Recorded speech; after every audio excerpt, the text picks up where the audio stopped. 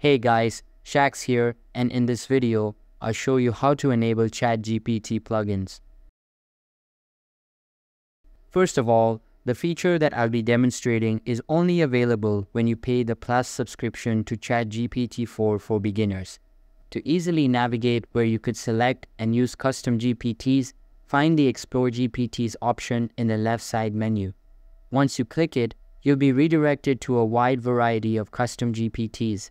You will now be able to use all of them depending on which one you want.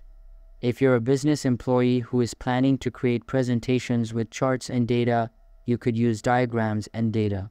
If you want to dive deeper into music theories and composition, try the music teacher. So what I'll be planning for this video is to demonstrate the image generator, which compared to the 3.5 model, you wouldn't be able to ask that version to generate a photo.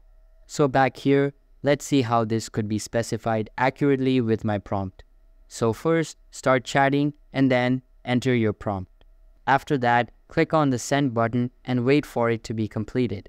So as you can see, this is how it is accurately based on how I describe it. Just like this, you can use whichever plugin you want and follow the required precautions. So that's all for this video. If this video was helpful, don't forget to subscribe and hit the like button. Thanks.